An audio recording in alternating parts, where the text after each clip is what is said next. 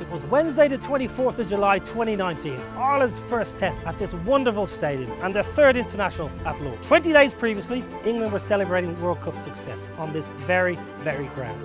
The sun was out, the stands were packed. It was a party-like atmosphere, a party that Ireland temporarily gatecrashed.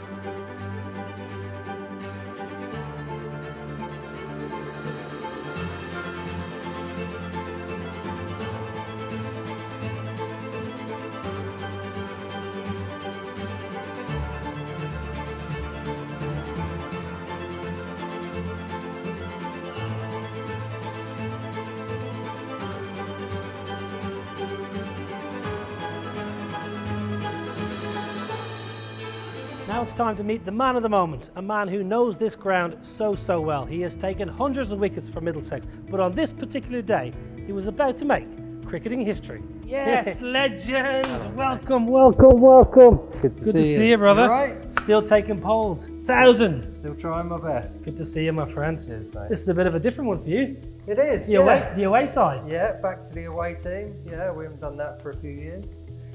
Always, you wouldn't have done this much. Yeah, always got to remember which way to turn when you come in. And the away shed. Yeah. That day for Ireland. Yeah. For you, telling the boys, right, this is what it's all about.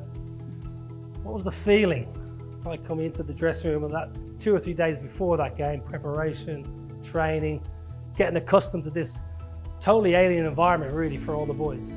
Yeah, I think sort of the whole build up towards that kind of test week is great because you're here training, you've got 2 or 3 chances to have lunch upstairs before the game's even started. I should have known you were bringing up lunch. I'm surprised it's taken that long for you to mention the lunches. Yeah, so that was good. We'd train in the morning and then have lunch afterwards, so you wouldn't even have to worry about playing. Trying to give the lads as much knowledge and experience as I could leading into that week. You know, maybe a few of them might have played at Lords, but not that many. I think the one thing that helped myself was knowing that more than likely we were going to be bowling first, because I knew we were going to bowl first. The wicket was a bit green, and I also knew that England liked batting first here, so I had a fair idea that sort of I'd be bowling that first ball that morning, which kind of helped ease myself and maybe the bowlers into it. Do you think that helps as an 11 when there are nerves about, and as you said, even your experience and William Porterfield, Kevin O'Brien, all the hundreds and hundreds of caps,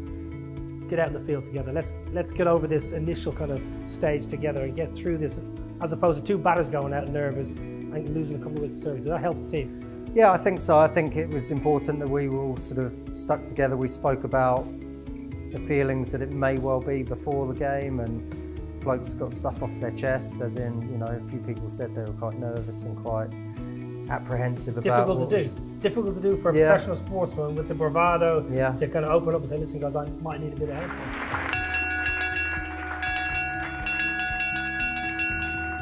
You know you're bowling first. Yeah. You've done it millions of times. What's going through your mind now? You're coming down these steps, you know who you're going to bowl to. Are you already got your plans in place that first ball top of your mark, or where's the head? Yeah, I think so. I think sort of you need to almost try and be one step ahead of the opposition, and so you've done all your video research maybe the night before, the day before, you've gone through your plans with the bowling coach, you've spoken with the rest of the bowlers, and then it's just about executing it. As you say, it's kind of trying to get rid of all the nerves as you walk through. There's members everywhere. And this is the moment, I suppose, that really just encapsulates playing at Lords. International cricket, you open this door, or it's open for you, and there are just hundreds of people clapping, cheering, wishing you the best. Is it bringing back good memories now? It is, yeah, it does. I mean, it's a fairly historic place, even when it's empty, but when it was packed that day for a test match, it was an incredible feeling, and I think it's sort of something that all the guys who were lucky enough to experience will never forget. This is the case, just getting out of the pitch. At this stage, you've done all the prep, you've said it, you've done all the practice, you've had your team meetings. I know you're a big man for team meetings. You love studying the opposition. But at this stage, when you've had the adulation and had all the support from all the well-wishers, you just want to get out there in the grass. Yeah, I think that starts at probably 10:30 once the toss was decided, once we knew we were bowling, kind of just mind is focused on getting out there. I knew I was going to be bowling the first ball, I knew that Jason Roy would be on strike. Did you have success against Jason in the past? County cricket?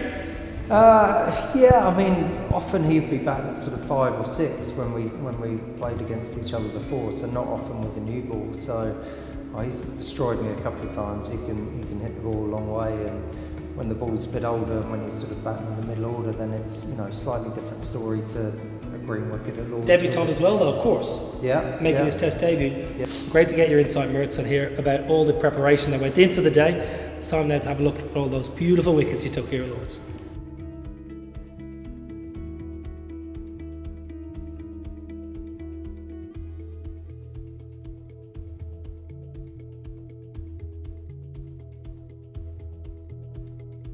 Big screen, all your wickets, all 5 of them. Oh wow, that's special. I've watched it a few times, but never on a screen this big before. So yeah, a little private audience with myself, which is interesting. Right, great man. Talk us through it. Talk us through every single wicket, as much detail as you want. Let's start. How long have we got? As long as you want. The world is your oyster. I think Jason Roy was the first one. Just a nice kind of outswinger. Yeah, luckily he sort of nicked a really good sort of outswinger, and Sterlo did the rest of the slip. It was almost Middlesex against Surrey, wasn't it? Yourself and Paul Sterling, who spent a lot of time here at Middlesex, against Jason Roy of Surrey. Yeah. Rory Burns, he was the most established opener in the England side, established top 3 really. He was playing 7th game. A lovely dismissal outside edge. Yeah, it's sort of something similar again to the left-hander that I've tried to work on. Almost try and swing the ball back in as much as I can, but with the odd one that nips away. And luckily enough, that was the one he edged, and Gary Wilson took a good low catch. But I think that was the way sort of I was going to get Burns out. He's pretty strong on his legs there, so anything sort of outside of his eye line and in the channel, I felt I was in the game. Johnny Bairstow was number 3. I think that's probably my most enjoyable one. Just in terms of sort of what the ball did, it looked to shape away and then get back a little bit, and found a sort of a gap between bat and pad and just hit the top of off stump, which is what we as bowlers generally try and do most of the time. So yeah, I think that was the most pleasing one, because as you say, we've got the openers early, and sort of Johnny's a pretty destructive player again in that middle order, so anytime you can get him out early, you're very happy. You got 3. You're dreaming at this stage, I suppose, thinking in the back of your mind, maybe get 5, the 4th one to go. 4th was Wokes. I think by that time I'd sweated a couple of litres worth of sweat. Very warm. It was very hot. It was a hot day, and I think I was probably in about my 6th or 7th over there. So I kind of thought this is as good a time, to try and get 5 in a spell as I'll ever have. So yeah, Wokes was next. There was a bit of a question mark over it. It was an LBW. He sent it upstairs? He sent it upstairs. It got given out in the field. Alim Dar, I think, gave it out. And then got sent upstairs, and luckily was catching enough of the top of the stumps for it to be the decision to be kept on field. So Wokes sends it upstairs, decision upheld, he's gone. You've got 4, sniffing 5.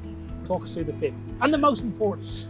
I was pretty tired by that point, but there's no way you're going to get the ball out of my hands there. And I remember William Porterfield sort of asking me how I was feeling after the 4th one, knowing that I'd just tell him I'll be fine and I'll crack on, because desperate. The chance to get your 5th wicket in a Test match at Lord's is something you're not going to turn down. What a beauty, because the previous ball shaped back in, looking for the left-hander with the heavy head falling over, and then the next one just nips away. I actually didn't hear him nick it, if I'm completely honest. I kind of ran through, saw the ball had beaten the bat, ran through as normal, then saw Wilson chucking it up and the slip's kind of going mad, so I just carried on and ran through. I didn't realise he'd actually nicked it at the time, but yeah, I mean, what a special feeling. It's great memories to see this again and go back through those emotions. And Karina and the kids were here? Yeah, the family were here, so I could hear her. She was in the box around there. I could hear her amongst 30,000 people.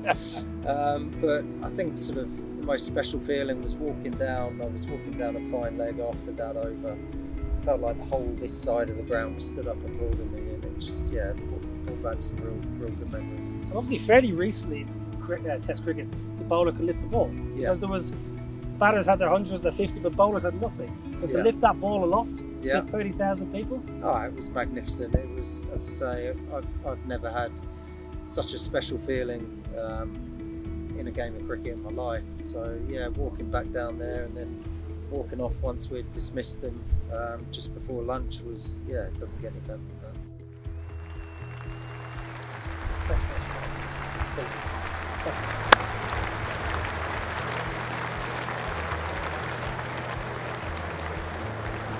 Up onto the honours board he goes, Tim Murtagh, for his 5 wickets.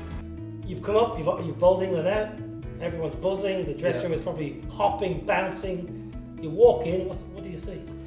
So our team manager, Chris Siddle, there was a bit of sort of physio tape. You might have seen it with other kind of teams and other players. There was a bit of physio tape. There was where the name is now, and sort of in pen had those exact sort of words. So he'd written them up by the time I got up to the dressing room, which was a lovely touch. And then obviously came back a couple of days later to see it sort of go on for real. But yeah, walking in, you know, just sort of seeing everyone's beaming faces and everyone's so happy, and was a real buzz. And the fact that it was lunchtime as well was an added bonus as well. You could tuck into lunch because you're hoping the batter's going to go out and do a job there, so you could tuck into a nice lunch. Yeah, I can't remember what we had that first day, if I'm honest, but I remember. Must have been a soup of the day. Yeah, I think it was a proper 3-course meal that I had. Helped myself with some ice cream and some dessert as well. But it was, yeah, again, a great feeling. It was, you know, special, as you say. The batters, tough for them because then they've got to go out and do their job. But I was able to sit back down in my seat and just sort of have a couple of moments to myself and just kind of try and soak it all in. How long did it take to soak in, to realise you've done such a great job? Your name is there forever in the history books.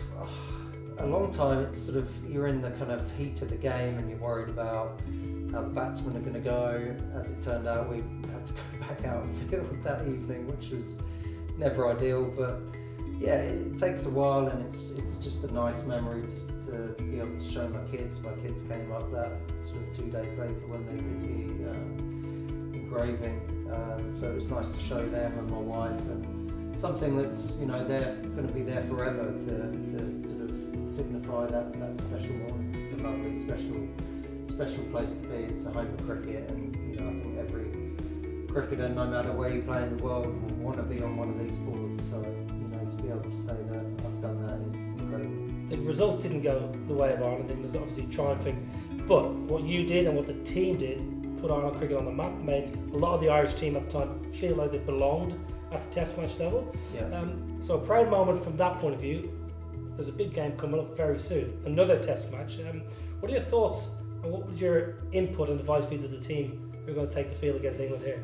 Oh, you know, I think I'll be very jealous when that week comes around again. It was such a special moment for the 11 of us, well, not just the 11, the guys in the squad and the management in 2019. So they're all going to experience that this year. And you know, I'm lucky enough, I've been invited into the President's box to watch day one. So I'll be keeping a real kind of close eye on these guys, and you know, my advice would be just try and soak it in as much as you can. You never know if it will happen again. So just take in that whole week, the whole kind of build up. Try not to put too much pressure on yourself. Just go out there and sort of do what you do and just enjoy it and make your friends and family and the whole nation of Ireland proud. Do what you do. You did what you did. You're on the board. You're a legend. Test match fifer. Pleasure. Thanks, mate. Loving your work. Cheers.